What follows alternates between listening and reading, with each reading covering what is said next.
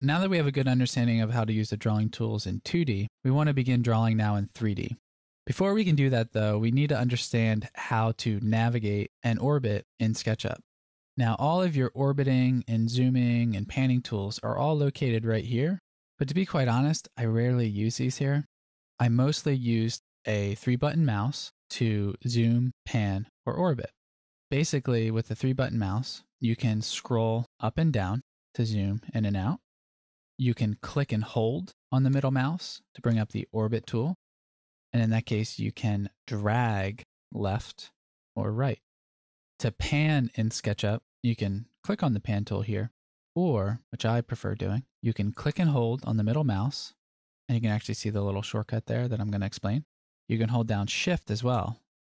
Now with the middle mouse clicked and Shift held down, it turns the orbit wheel into the pan tool. Now, if you're not familiar with 3D applications or you haven't been in a 3D program for a while, what I find the easiest way to do when you're orbiting is to keep your cursor in this bottom range here, because you want to sort of turn around this area. Try to avoid being up here or up here. Either want to be sort of in the center, or I find it easiest to kind of orbit around this area here. Another good tip is get a good mouse. On a Mac, the Mighty Mouse or the Magic Mouse, the newer ones by Apple, they just flat out stink. They're not good for your hand, and they don't have a middle mouse feature, specifically the Magic Mouse. There are plugins that you can download that enable the middle mouse. I think it's called Magic Preferences, but you'll notice after a while it just really hurts your hand. So get yourself a simple 3-button mouse, either like a Logitech or Microsoft sells simple 3-button mice. It'll really help you navigate SketchUp a lot faster and more efficient and allow you to move through your model more quickly. Other ways that we can get into our model or view around is using the zoom tool. So you can zoom scrolling in and out, as I mentioned, but if you actually click on the zoom tool, which is Z as a keyboard shortcut, you can see here you can actually adjust the field of view. So if you want to see more of your model in your workspace, you can type in a larger field of view. So I can type in 60, press enter. That's going to give me 60 degrees of a visible angle. 60 degrees is good for interiors, 30 degrees is good for exteriors, but I really don't work in field of views. I try to think like a camera does and work in focal length.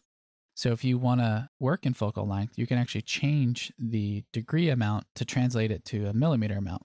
So if I want to work in 30 millimeters, I'll just type in 30 mm and press enter.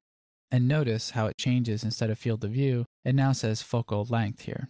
So if you want a really wide angle shot, like 20 millimeters, or if you want a close up, type in 100, get a 100 millimeter shot.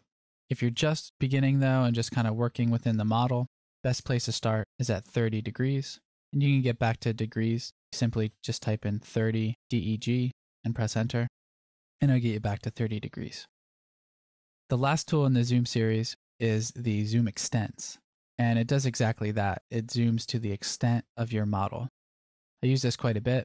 You can click on the tool here, or it's also keyboard shortcut Shift Z. And that's always great as you're working in a very detailed area of your model, and then you kind of want to zoom out and see what the rest of the scene looks like. Just press Shift Z, it'll zoom you out. Next, let's take a look how you can select in SketchUp, and then we'll begin drawing our roof pitches.